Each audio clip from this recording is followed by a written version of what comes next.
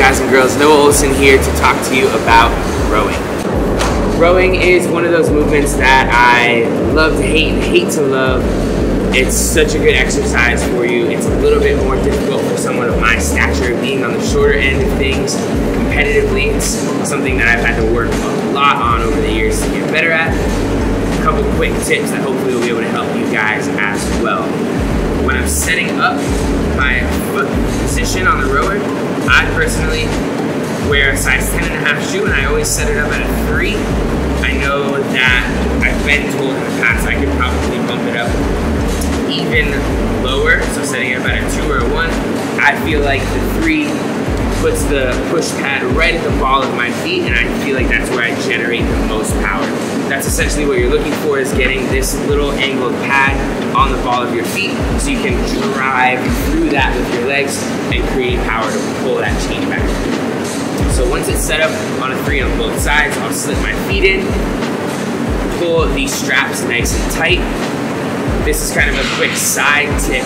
If you are in a workout where you have to transition quickly in and out of the rower, you want to set it up just at the verge of the point where it's loose enough that you can get your feet in and out quickly, but tight enough that they're not going to be sliding all over the place. So sometimes you have to play with that, find out what that is. And I will typically put a piece of tape around this extra piece of strap so it'll stay exactly where I want it to be, and I don't have to worry about that extra piece getting in the way like that as I try to get my foot in and out of the rower. But once you have your feet set nice and tight, I like to think about setting up from the top down. So I'll get my back in a nice flat position, I'll engage my lats, I'll try to hinge forward at my hips, grab that handle. I believe that, to be honest, you're supposed to grip the handle fully with your thumb wrapped around the bottom. I personally like to put my thumbs both on the inside of the handle. That's just kind of always felt comfortable for me. With my lats still engaged, I'm gonna initiate the movement by driving through my legs.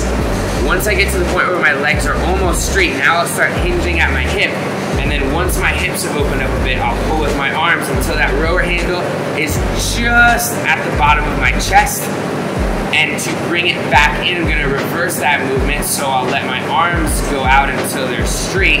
My hips will hinge back in and my legs will start to bend until I get to about that seam starting position. Some common faults that we'll see on a rower with timing are going to be pulling too soon, not using your legs for the whole movement.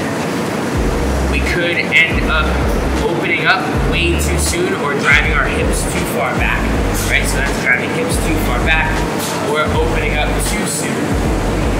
Another thing you'll see people do a lot is go out around their knees.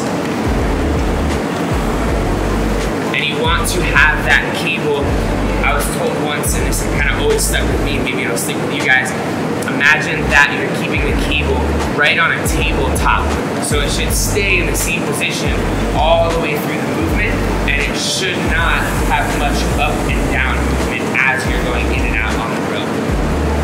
So legs, hips, arms, arms, hips, legs, legs, hips, arms, arms, hips, legs. As you start to increase the pace, all you're doing is driving harder through your legs to create a little bit more speed as you pull that chain. A couple other quick tips on the rower when you're setting up. The number here is called the damper. That's how much air is allowed in and out of the filter. The higher you have it, the more difficult it is to pull the chain, but the more you're gonna get rewarded as you're pulling.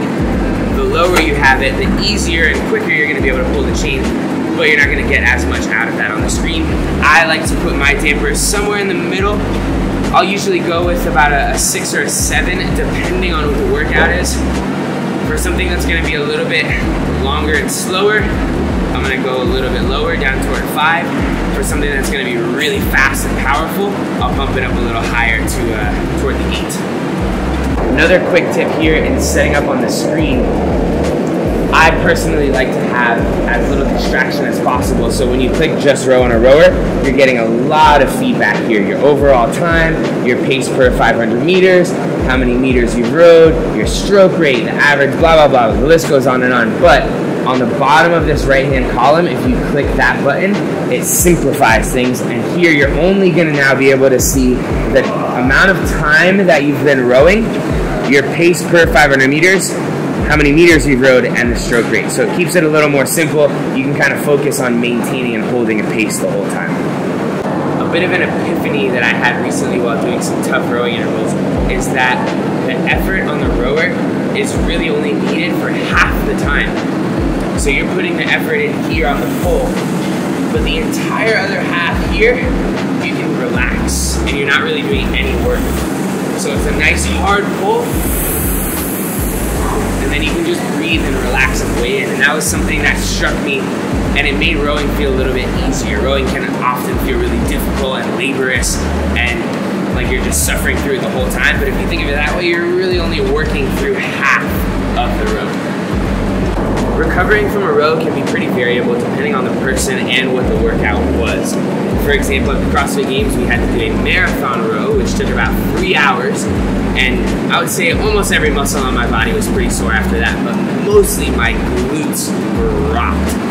So when you're recovering your glutes with the marked row, I will typically put 2 pads right on my low back, and the corresponding pads of that color are gonna go right on the top part of your glute, your gluteus maximus.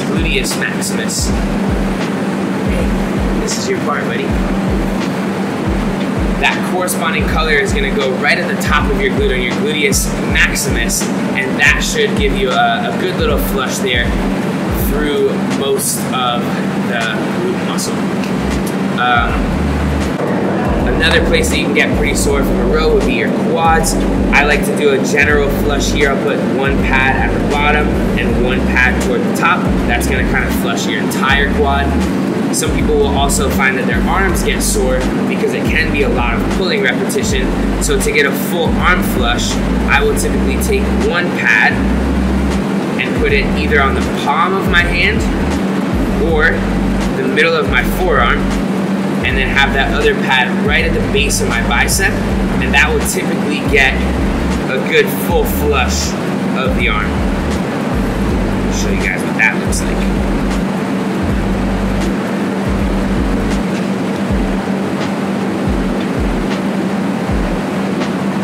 So that's gonna give me a good flush, and if I decide that I want to move it down even further to the palm of my hand, now I'm going almost from the bottom to the top of my arm, getting a pretty good amount of recovery there.